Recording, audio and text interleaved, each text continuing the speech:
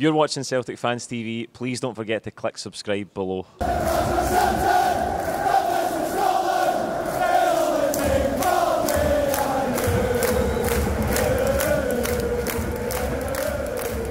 What's happening, folks? Welcome back to Celtic Fans TV. It's full-time reaction to Celtic 2, Rangers 1 at Celtic Park. I've got Darren and Martin with me to go over, Martin, what was a predictably frantic, stressful, entertaining 90 minutes, I thought, and a huge win for us.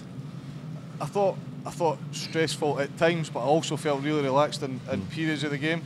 In the first half, I thought we were a better team, albeit Rangers did have had a spell. But when you're playing a game like that, it's really difficult to dominate for the full 90 minutes. So I thought, they had their short period in the first half, but equally we were the better team, albeit they had a couple of really good chances. But so did we. And I thought we were the better team in the first half. It was probably the best way to sum it up. And of course, we get the goal as well. Good goal, good strike for Bernardo. Good strike. I was a wee bit unsure, trying to predict the starting lineup. And I'm thinking, I'm not so sure about Bernardo yet. He's brought something to the team, but I'm a big fan of Hatate, and I'm thinking, play Hatate, and of course he goes with Bernardo and he scores a goal, and I'm thinking, what do I know? What a great decision. Of course, the manager knows best. That second half was as one-sided as I've seen for a long time. And you look at the context of the overall game, Celtic were miles ahead of Rangers today, miles ahead. And of course you're nervous because you're so emotionally attached to the game and you fear the worst.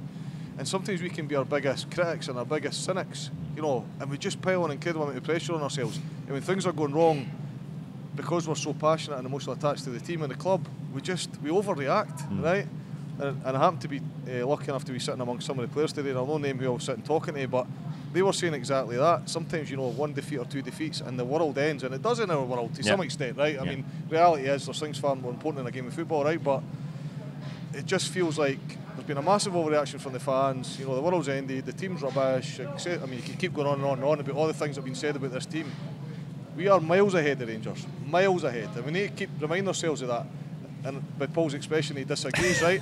I'm telling you, that's not a good Rangers team, right? And it's not a good Celtic team either, right? But it's not a good Rangers team, right? They never scored against us in the first goal at Ibrox.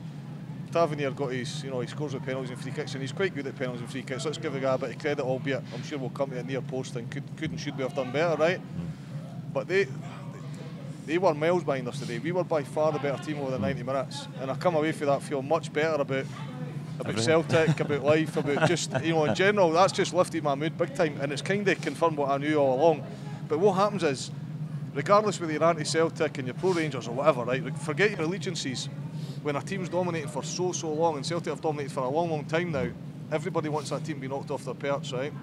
Even if you're neutral, you want somebody else to win. And the only people on Celtic keep winning is Celtic. So what happens is, when another team comes along, they're doing quite well. How well they're doing gets exaggerated, and that's what's been happening with Rangers. They're great. The last manager was the Messiah. He was this brilliant manager, and look what happened. This next guy, guess what? He's the Messiah. And these players that they bring in, Cantwell, he's a superstar. He's this and he's that. And then of course when we don't do quite so well, that gets exaggerated as well, right? Now I'm not in denial that we've not been playing well, and the results haven't been great, but it just gets exaggerated times 10, and it makes the situation feel far worse for us and far better for them. Today was a reality check for Rangers. We are miles ahead of them. Aye, Darren, I thought we started the game well. It was so important to get the first goal in this game, as we talked about before it in the build-up. I thought it was relatively even the first half. We were the better team for 25-30 minutes. I thought Rangers finished half much stronger. Joe Hart had to make a save, but I thought generally we were in control just up to that last 10-15 minutes of the first half. Aye, and you've got to give individually the players a bit of credit as well. Guys like Taylor, who's been getting a hell of a lot of stick recently, stood up well today. Thought it was fantastic today. Yeah. Until they went off, I thought Stephen Welsh was amazing. Naroki, when he came on, brilliant. Scales, brilliant, and particularly in the midfield, McGregor, just again, he knows how to play against Rangers. When the game's open and Rangers press you, he's so experienced at putting himself in those positions where he just knows how to create. And with O'Reilly playing in front of him and Bernardo there as well, the midfield three, I think, were the key to us in that first half and taking the lead as well, because in all honesty, to be critical, not be critical, but just say the two wingers probably didn't have their best game of the day. That's probably not harsh of me to say. Yeah. But that's all right, because I thought for once, whereas when we play against the low block, the only real chance you can build is through the wide areas, and then you rely heavily on Maeda and Palmer. But this game today, we built a lot through the middle, and that's when O'Reilly and Bernardo really shone. I'm quite amazed as well to get a goal for a corner again. That's 2-0. I know it's a rebound, but it's still from a set piece. I'll take it. Absolutely. And I thought Kyogo, to his credit again, just what a goal to start the second half on his weaker left foot. Amazing. Again, just knows how to play against Rangers. I thought he had a quiet first half. Maybe one moment in the first half where the ball kind of went over Goldson's head and he went in, but I think Goldson's physical presence behind him just put him off enough to take on the shot. But you know, that second half, he just gets the ball from O'Reilly, brilliant through ball from O'Reilly, and the finish is worthy to win a game of this magnitude. The only disappointing thing maybe you could say as well in the second half is that we didn't maybe kill the game off better, because when Balogun gets sent off, you're thinking that's a centre half. You see Lundstrom drop back to centre back, and now you're thinking that midfield area is going to be overloaded with Celtic. To an extent, it was. We kept possession. We didn't look in danger at anything, but there's always a risk when you play against somebody like James Tavernier. As Martin said, he's deadly from a set piece. So you know, we got one free kick, hit pretty poor, and then he got that other free kick, and we scored a free kick here before. So unfortunately, I just kind of made the last 10 minutes really nervy, and you know, the fans, like, so much added time, 8 minutes, and then there was, in those 8 minutes, there was injuries and stuff, so it just felt like forever. But again, you've got to credit the mentality of the team, the discipline, just because it was a basketball game at the end, wasn't it? Like throw-ins, Rangers, like Conor Golson was just putting the ball, trying to win headers, and it just became, all tactics just went out the window at the end, and it became scrappy. It just came down to probably who wanted it more in the end. And I think, you know, 2-1 kind of does Rangers a bit of credit, but I'm not saying we deserve to win 4-5-0, but the way we managed the game throughout, as Martin says, we were a better team and we deserved to win a game. Aye, we did deserve to win it, Martin. I thought Callum McGregor, who Darren mentions there, was absolutely phenomenal. I thought he dragged the team kicking and screaming almost to win that. At the time, the second half, where I think it's Sterling that's on the ball when he's driving through midfield, it's late in the game, McGregor must be tired, he would not let him go. He stayed for pace with him for 20-25 yards, won it back. I thought that summed up his whole performance. He was everywhere. In the first half, he was getting on it, driving forward, beating players, eliminating Rangers midfield players. I thought he was brilliant all afternoon. I thought one of the things I noticed about him today, when there was breaks in play, he was very, very vocal, and you could see it, not just because he's no one that shouts and screams, but you could see it with his body, and he's pointing, and he's dictating to players, and you could see the players listening as well, because sometimes when you're on the field of play, there was an instant later on when Taylor's giving Mikey Johnson a hard time, and Mikey Johnson, you can tell, was a wee bit like, you know, who do you think you are, speaking to me like that type of thing. But when Callum McGregor was talking, you could tell the players were all attentive, they're all listening to what he was saying, and he showed some real leadership qualities. He finds energy sometimes. I mean, again, he's one of those that's came under a bit of criticism because he's not playing those perfect passes, he's not scoring the goals, and sometimes he's had to dig deep to cover for those round about him who've been underperforming. But today I just thought his energy levels were superb. You know, you've seen the likes of Lundstrom who got taken off, Cantwell again who got taken off. You've seen that they were kind of deflated and their heads were down, although they still had that work ethic and they were trying. They just didn't have that extra bit of energy that Callum McGregor brings. He was all over the pitch, and as I say, it wasn't just his individual performance, it was how he got the best out of players around about him today that was really, really impressed by. And I thought O'Reilly as well. I know Dan talked about a lot of the play going through the middle. I thought, you know, Bernardo was good, O'Reilly was good, obviously McGregor was good, and we didn't necessarily have to rely on the width. At times early in the game we were getting the ball out wide, but it was just to stretch it, wasn't it, and create a bit of space in the middle. And I thought at times that worked. Maeda still looks like he's working his way back, and you know, a lot of times he didn't win the ball, but he worked hard, he worked tirelessly, and I do think that Palmer at times looked really, really dangerous. You wanted him to get the ball. When he got the ball, you thought, I don't know if he's going inside or outside, I don't know if he's going to shoot, he's going to pass. I thought for spells in the first half he was very good, but he faded in the game. It was interesting to see that the top three got changed, you know, the whole top three. Not really sure it made a difference, a positive difference. Yeah, I don't think so. But maybe the right thing to do just to give us a bit more energy. Yeah. Dan, the winning goal, you mentioned it briefly, but Kyogo's again come in for a bit of stick. He's been going through bad form, no doubt about that, but I said, doubt him at your peril.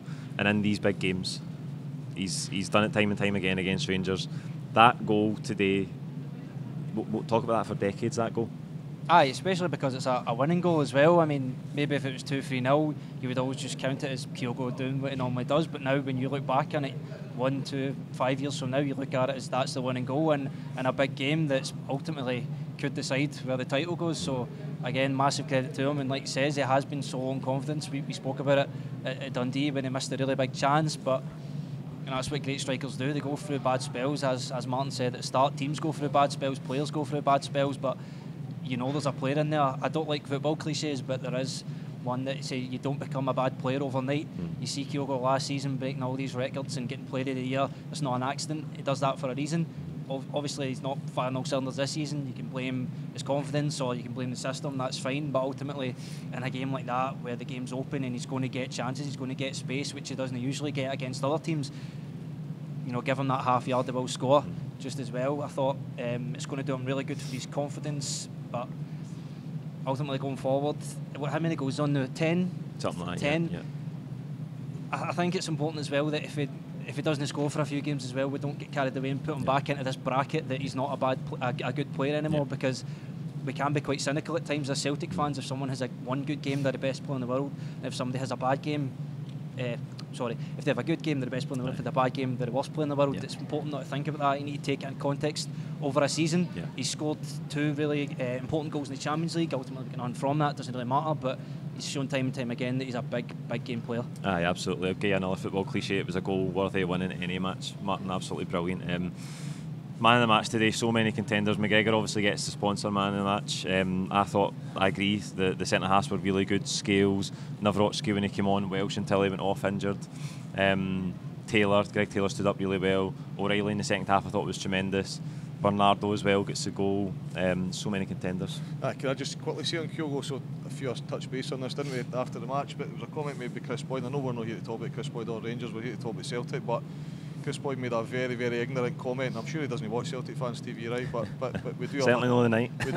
We do have a reasonably big audience, so you know, for anybody who's watching, whether you're a Celtic fan or not, Chris Boyd's comment during the week was out of order. It was typical Chris Boyd. It was inaccurate. It was factually wrong. And for those that didn't hear it, he paid reference to the Shankland goal, which was an excellent finish, and said Kyogo couldn't score a goal like that. Kyogo scored many goals like that. You know, scored a better one today. Aye, and he scored better ones in the past as well. You know, if you look at the number of goals he scored for Celtic and the variety and the type of goals that he scored as well, he's a sensational striker. And when he said it at the time, and I listened to him saying it live, he was sitting with Neil Lennon and Neil Lennon's face at the time, but I thought to myself, it's not even correct. It's a stupid comment to make in the context of what they were talking about, Hibs and Hearts. Why he was talking about Kyogo, I have no idea. Trying to get a dig in. Narrow-mindedness to the extreme, right? Obsessed with Celtic, so he is. So Chris Boyd, I hope this gets back to you, right? And hope somebody tells you what you're talking about today, right? You are an absolute idiot. And what a stupid comment.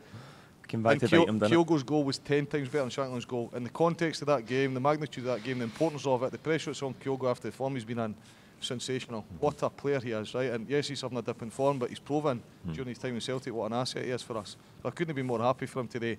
And the first person I thought about when the ball hit the back of the net was Chris Boyd. You know, just ignorance. And how he gets a job in Sky Sports, I have no idea with comments like that. So yeah, I agree with you, Paul. Man of the match could have been a wide range of players. And I think I agree with you that Cal McGregor, not just for his play, but just for his leadership qualities that he showed today. I know he got the man of the match with sponsors. For me, it would be Cal McGregor, definitely. Yeah. Darren, just because you both said McGregor, I'll say O'Reilly, just to change things up a wee bit. But the whole midfield three, as a team, were just superb today. So, unsung hero Bernardo, two goals in 2 games. Brilliant for him. Maybe that's. I know Hatate is obviously going to come back now, but he's done his chance in the team, no world of good. But O'Reilly again, just showing why he deserves to be looked at by teams like Inter Milan and these Premier League teams. Biggest game one of the 4 biggest games of the season, and he's come up trumps today. So O'Reilly for me. Aye, brilliant. There you go. That's it for full time reaction. We'll see you in the pub for post match pint. Thank you.